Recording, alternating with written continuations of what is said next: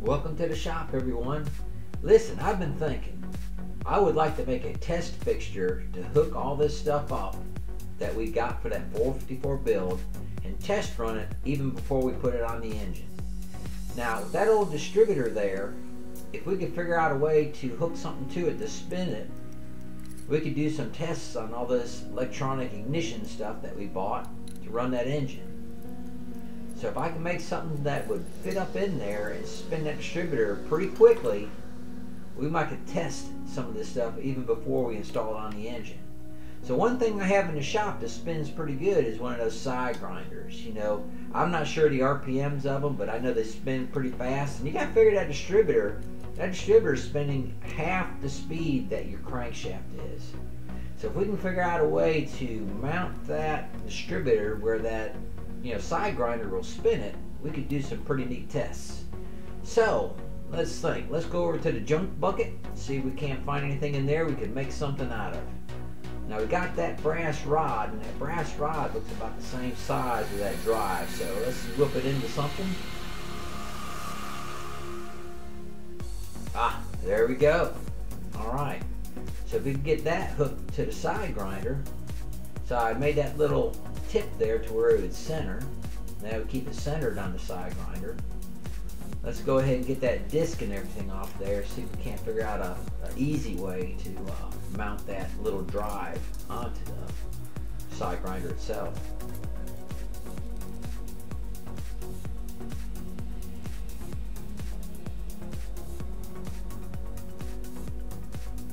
Alright, so I'm going to get some heat shrink that you use like on wires, and I'm actually let it hold it in place because the distributor itself doesn't take a whole lot to drive it. It just spins pretty freely.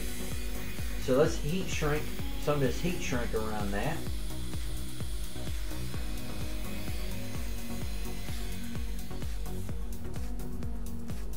Then to secure it a little bit better, I'm going to put a couple zip ties around the bottom and the top.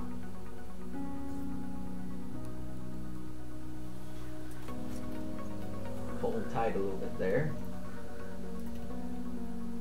Alright, so we have a little bit of flex for, something's not lined up just right. And also, it should be able to drive that distributor pretty well now. Alright. So, now I need a way to control that side grinder to where it won't, I can make it spin different speeds as I go up in RPMs instead of just on and off. So with this variac, I can control how fast the grinder spins. Alright, now we need something to hold that distributor in place and hold that side grinder and get this old vise adjusted where it'll grab hold of that distributor, and I'll be able to clamp down. Alright, so here's the variac. See, I can slowly start it. Go up in the RPM and down. Alright, so that part's working. Let's go on to the next part.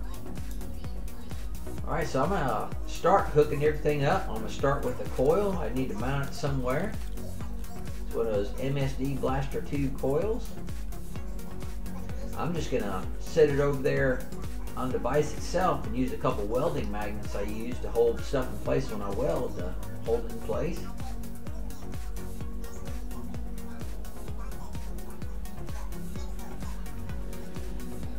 Now I'm going to hook up that Street Fire MSD ignition system.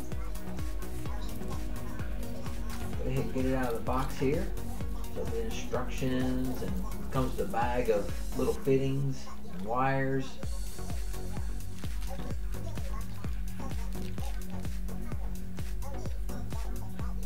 You got the rev limiter, and that little LED light also flashes for codes, so we'll have to look at that in a later video.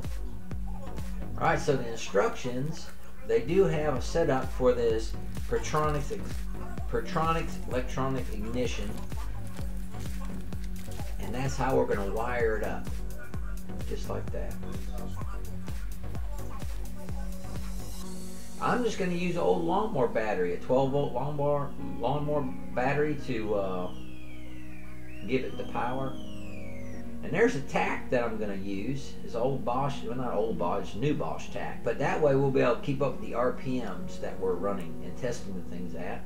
I'm going to go ahead and hook the Street Fire ignition, MSD Street Fire ignition up to the coil. Wire the other wires to where they need to go. And I kind of need a way to actually turn the system on and off. So I just welded me a washer to this old bolt. And I'm going to screw it on there. Ran down to the hardware store and got me a on-off switch. It'd be like my ignition key.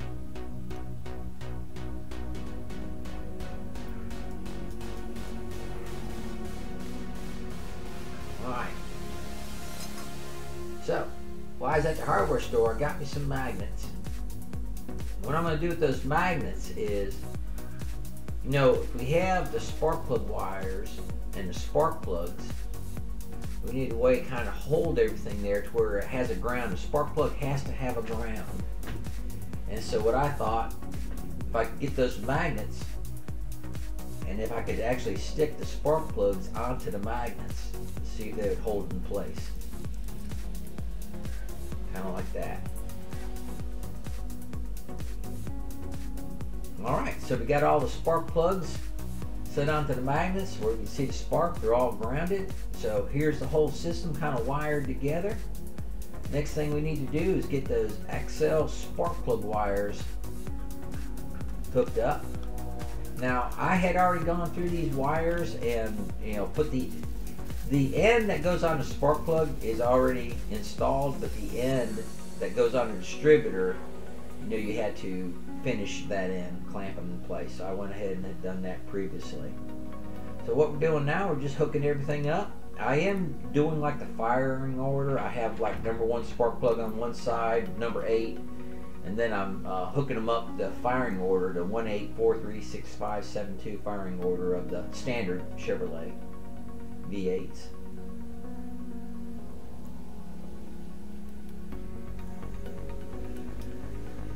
Alright, so there's everything hooked up.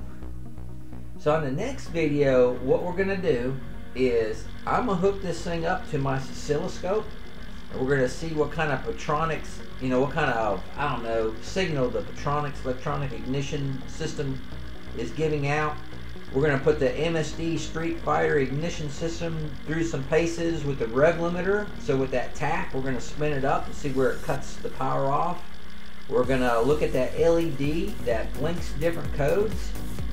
And so if y'all enjoyed the video, please hit that like, subscribe if you'd like to, ring the bell, share, do all those things. And as always, we appreciate you guys so much for watching.